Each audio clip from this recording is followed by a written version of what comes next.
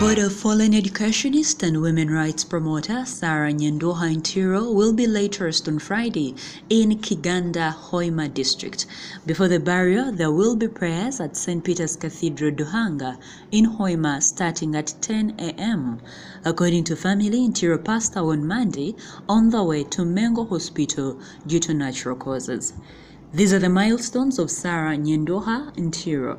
Nyendwoha Ntiro is credited with uplifting the women of Uganda.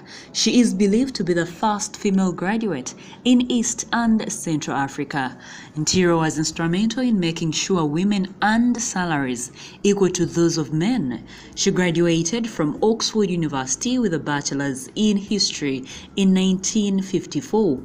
Before going to Gayaza High School as a teacher in 1995, Ntiro was a teacher at Tebambe Girls Secondary School from 1950 to 1951.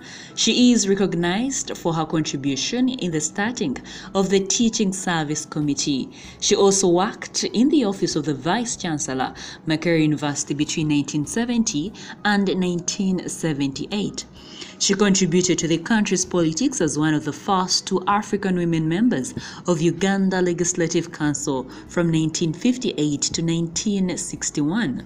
Ntiro got married in 1958 to Sam Joseph Ntiro, a professor of arts at Makerere.